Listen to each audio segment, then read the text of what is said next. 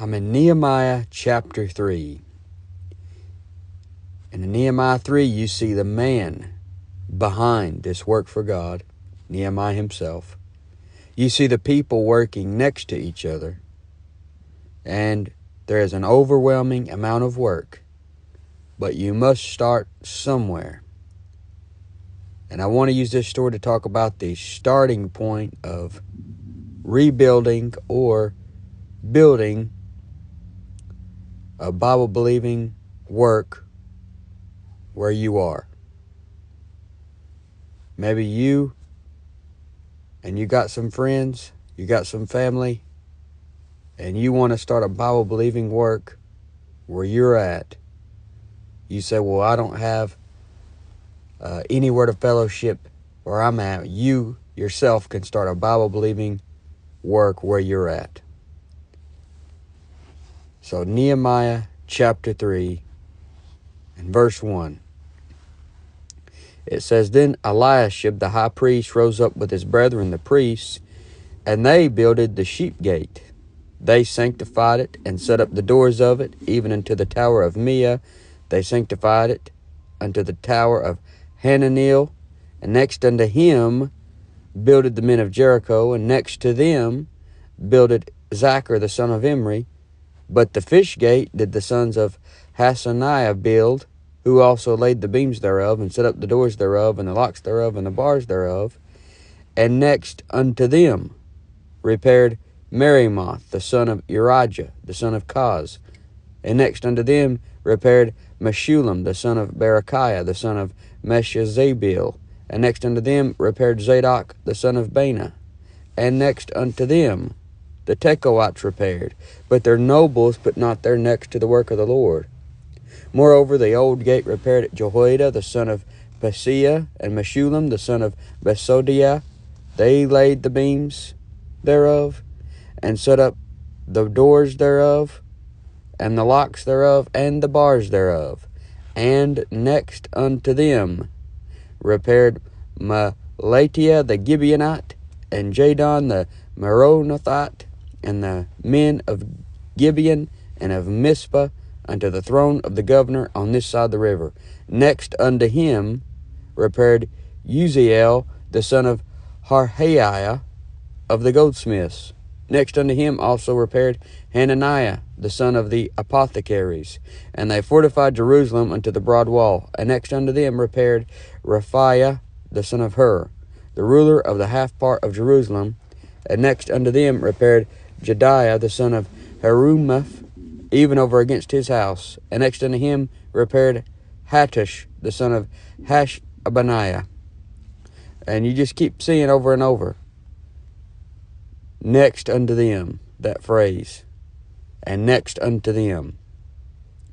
So the first thing you want to do, the starting point of getting a Bible-believing work going, is you band together. And you get your brethren united to glorify God. That's the purpose. Nehemiah is leading the way, so it started with a man. It has to start with a man getting a burden, and this man has got the brethren working together for a purpose that will glorify God and not himself. So Eliashib rose up with his brethren, the priests, in verse 1. And next to him builded the men of Jericho. And you have the brethren working toward the same purpose throughout the chapter. Today, men are building up their own glory. You have pastors building and encouraging the people to build, but it's to get the pastor himself a preeminent place, maybe fulfill some self-absorbed fantasy he has in his mind, kind of like a Diotrephes in 3 John 1:9, and they're forgetting to give God the preeminence. In Colossians 1:18, it says that in all things he might have the preeminence. So you got the brethren united, and the brethren are united to glorify God. You band together for the purpose of getting God glory. And the preaching needs to build on the faith of the saints, perfecting and edifying the saints. That's why God gave us these men, pastors, evangelists, teachers. He says in Ephesians 4:12, for the perfecting of the saints, for the work of the ministry, for the edifying of the body of Christ, till we all come in the unity of the faith and of the knowledge of the Son of God, unto a perfect man, unto the measure of the stature of the fullness of Christ. So, the preacher needs to build on the faith of the saints. You need to be brethren united together to glorify God, like-minded, one accord, one mind, with the purpose of keeping the main things. That way the work doesn't turn into a monument.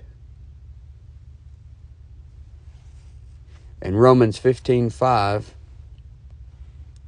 Romans 15 and verse 5 says, now the God of patience and consolation grant you to be like-minded, one toward another, according to Christ Jesus, that you may with one mind and one mouth glorify God, even the Father of our Lord Jesus Christ.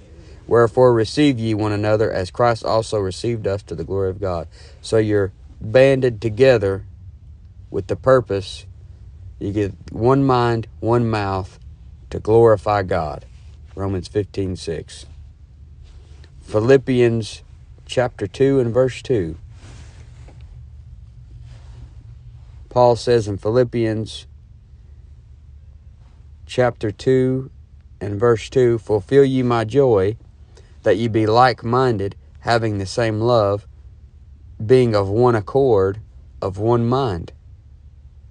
And if you're like-minded, that you need to glorify God, you're of one accord, or you're of one mind, you're glorifying God, then look at Philippians 2:3. This isn't going to happen. Let nothing be done through strife or vainglory, but in lowliness of mind let each esteem other better than himself.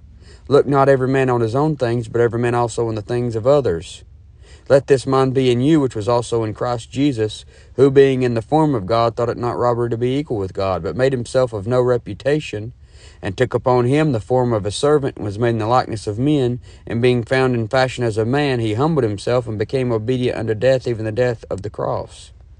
So if you're banded together for the purpose of glorifying God, then there's not going to be things done through strife and vainglory, because you're not doing it for you. You're not trying to be Diotrephes, trying to have the preeminence. You're giving God the preeminence. And in lowliness of mind, you're esteeming others better than yourselves, because you're not in competition with each other. You're on the same team with the purpose of lifting up the Lord Jesus Christ and not lifting up yourself. Looking not on your own things, but every man also on the things of others. And Jesus Christ was the example. That's why he said, let this mind be in you, which was also in Christ Jesus. So with the purpose of keeping the main things, which the main thing is the Lord Jesus Christ. So you band together. You got the brethren united to glorify God. Beside one another. Notice that reoccurring phrase in Nehemiah, which says, and next unto him. Back there in Nehemiah chapter 3, verse 10, it says, and next unto them. And verse 23, it still says, and after him repaired Benjamin and Hashab over against their house. After him repaired Azariah the son of Messiah the son of Ananiah by his house. And then verse 24 says, and after him. You get down to verse 29 and verse 30. In verse 29 it says, after them repaired Zadok. After him repaired also Shemaiah. Verse 30, after him repaired Hananiah. And it just keeps going. And after him, and next unto them, and after him. And notice that phrase, and after him repaired. You see, they were working together towards something. They're side by side, doing the things that would bring glory to God. brethren united together, banded together. We need to be side by side. You need to be elbow to elbow, because you're all members of the same body anyway. Romans 12 and verse 5 shows you that you're on the same team. Romans 12:5, so we being many are one body in Christ, and every one members one of another. And he says in the next verse, having then gifts differing according to the grace that is given to us, whether prophecy, let us prophesy according to the portion of faith, or ministry, let us wait on our ministering, or he that teacheth on teaching, or he that exhorteth on exhortation, he that giveth, let him do it with simplicity, he that ruleth with diligence, he that showeth mercy with cheerfulness. So you got gifts differing according to the grace given to us, but all these gifts are to glorify God. So you need to be side by side. We should be building a work that exalts the Savior, because it's Colossians 1:18, he needs the preeminence. And 1 Corinthians 10:31 says, whether therefore ye eat or drink or whatsoever you do, do all to the glory of God. You need to keep the light burning in the church for the Word of God. Back there in the Old Testament, they had to keep that light burning. Leviticus 6:13 says, the fire shall ever be burning upon the altar. It shall never go out. But what happened over in 1 Samuel 3:3, and ere the lamp of God went out in the temple of God, where the ark of God was. You don't want the light to ever go out. So you band together. You got brethren united to glorify God. You're beside one another. You need to brace yourself. This is the next thing. Brace yourself. Not everyone is into it. Over in Nehemiah 3 and verse 5, it says, and next unto them the Tekoites repaired, but their nobles put not their necks to the work of the Lord. Brace yourself, not everybody's going to be into it. They didn't put their necks to the work. The Tekoites repaired, but their nobles put not their necks unto the work. They seem to have ties to the enemy, Tobiah, and they want to stay in good standing with them. Over in Nehemiah 6:17, it says, moreover, in those days the nobles of Judah sent many letters unto Tobiah, and the letters of Tobiah came unto them. So they seem to be sleeping with the enemy a bit, and they want to stay in good standing with the enemy. But building a Bible-believing movement is something it's not something everyone's going to want to do. Not everyone's going to want to put their necks to the work. They will not be like Aquila and Priscilla, who laid down their necks for the work. Over in Romans 16:3-4, Paul's talking about his friends in the ministry. And he said, greet Priscilla and Aquila, my helpers in Christ Jesus, who have for my life laid down their necks, only to whom not only I give thanks, but also all the churches of the Gentiles. Not everybody's going to be like them. You're going to have some people that don't put their necks to the work.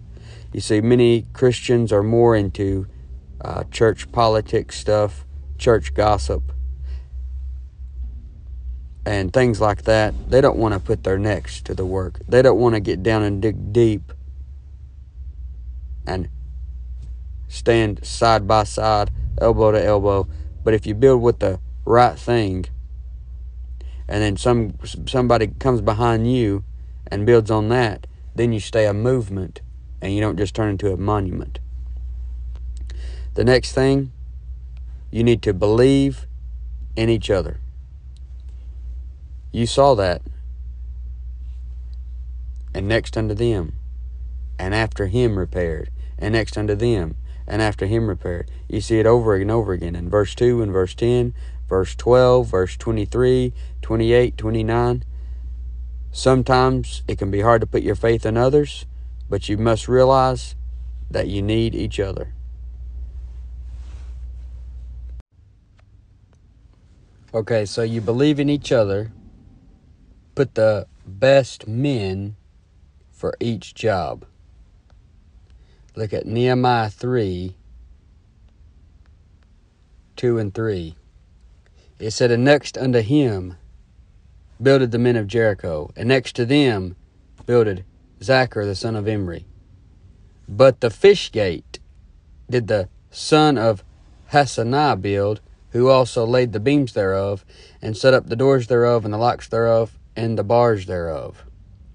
So you still just notice the phrase keeps occurring, which says, "And next unto him, and next unto them."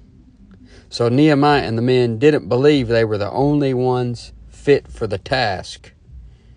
You know, the eye can't say to the hand, "I have no need of thee," 1 Corinthians 12:21.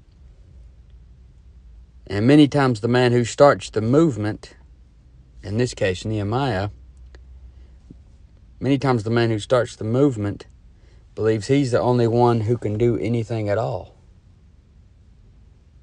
And the men he trains think they're the only ones who know anything, many times. But what does it say over in 1 Corinthians 8 and verse 2? If any man think that he knoweth anything, he knoweth nothing yet as he ought to know. But you see, you believe in each other, you get the best men for each job. And also notice how they were having the men build over against their house. Look at Nehemiah 3 and verse 10. It says, "And next unto them repaired Jediah the son of Harumaph, even over against his house. And next unto him repaired Hattush the son of Hashbaniah." So over against his house, they had him building. You see, since it was closer to their house, they would take more care in the work. They would do better repairing the wall closer to home. So you get the best men for each job, putting the best men in their proper place. Finding out who fits where. You know, this reminds me of how different people can have different burdens for things. They have different strengths in things, different talents, different personalities that would suit certain jobs, different gifts. You know, have confidence in people that they can do the task and let them do the task that they're most burdened with. You know, a lot of times people use the saying, you know, what would the church be like if everyone was just like you? You know, I get what they're saying, but everybody's just not just like you. God made us all different. You know, it says over there in Corinthians, "Who is he that maketh thee to differ from one another?" You know, I get what they're saying, but that wouldn't be good if we were all just alike, because God's got different strengths that he's given people, different talents he's given people, different personalities he's given people. So you get the best men for each job. You believe in each other, putting people in their proper place. And then the next thing, you're believing in each other, and then you benefit from women in the work. Look at Nehemiah 3:12. In Nehemiah 3:12 it says, "And next unto him repaired Shallum the son of Halohesh, the ruler of the half part of Jerusalem, he and his daughters." So you benefit from women in the work. Shallum and his daughters took part in repairing in Nehemiah 3:12. And Paul is clear that women aren't to teach or to usurp authority over the man, 1 Timothy 2:12. But there are things they can do better than men. Just because they're not to teach or usurp authority over the man, that doesn't mean that they can't do all this other stuff. You know, some people think, well, that's all that you can do is just be the teacher or the preacher. No, there's all kinds of other stuff you could do. And Paul was greatly helped by female believers all the time. Like in Romans 16:1, he says, "I commended unto you Phoebe, our sister, which is a servant of the church, which is at Cenchrea." In some movements, the woman can't even speak or say amen during a study. And I've even heard Baptist pastors get onto a woman for saying amen during the church, during the preaching, during the teaching.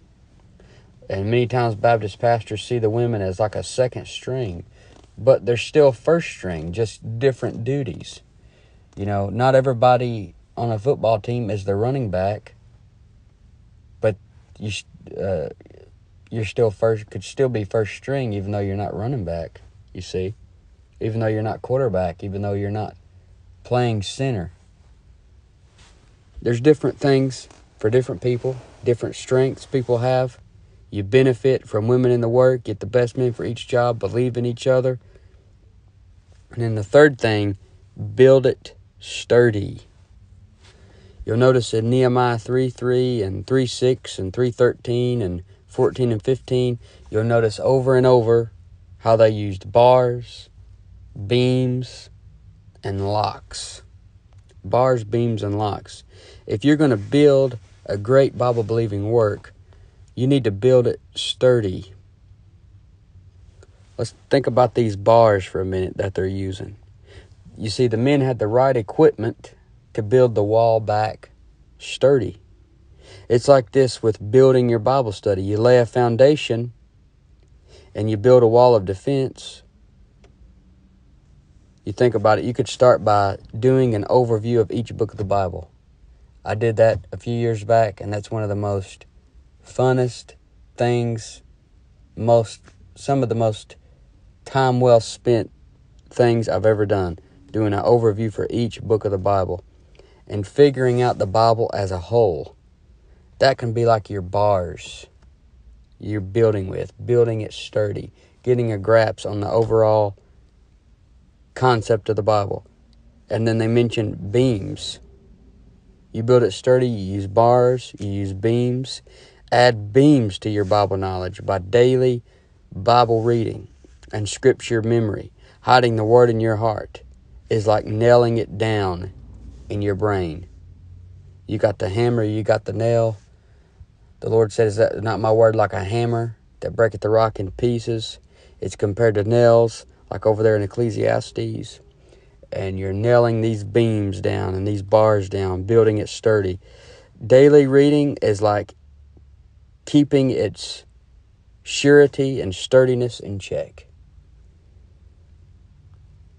And you need broad walls. In Nehemiah 3:8, it talks about that broad wall.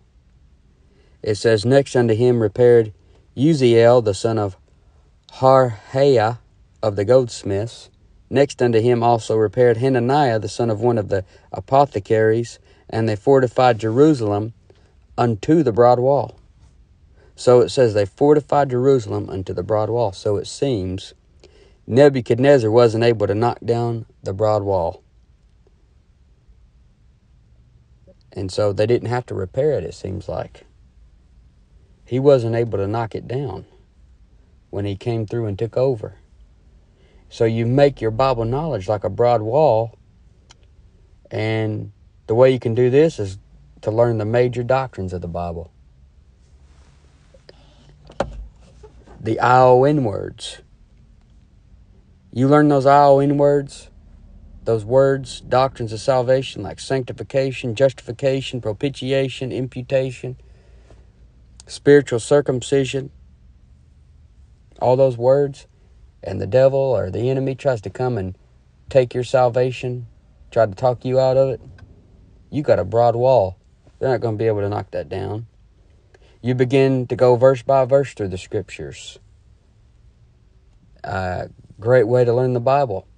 It takes time, but it's a great way to learn the Bible and build a broad wall that the enemy's not going to be able to take down. It's going to add layer upon layer upon layer that's so thick that the enemy can't knock it down.